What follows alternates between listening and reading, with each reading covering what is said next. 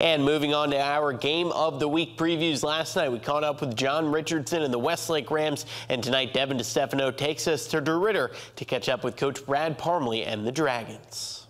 The DeRidder Dragons are coming off a hard-fought game against Newton as they came away with the 46-36 victory in the high-scoring affair.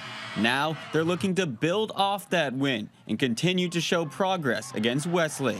Just overall, I think we've progressed and headed in the right direction. I mean, we're blocking much better than we did in August. We're tackling much better than we did in August. The kids are understanding the schemes inside and out much better. So hopefully we can just keep doing what we're doing.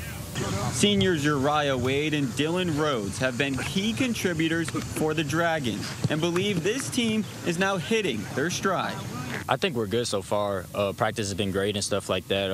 After a hard win against Newton, I think we have definitely corrected stuff and from our win, good and bad stuff. So I think we're heading the right path in a good way to prepare for this game that we're about to play Friday. We're finally starting to put pieces.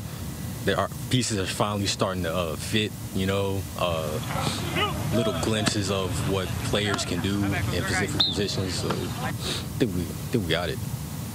Coach Brad Parmley knows how dangerous this Westlake offense is, and they're going to have to contain their playmakers if they want a chance at winning Friday night. What you see on film is them throwing the football and running the football. They're trying to be balanced, and they're doing a very good job the last 3 weeks of staying balanced, scoring a ton of points. And you know, we have a big challenge ahead of us of being able to stop something. And like I said, they do a good job on both the run and the pass, and they're skilled enough at quarterback and receiver to hurt you. So we're going to have to do a good job of covering people and tackling the running back.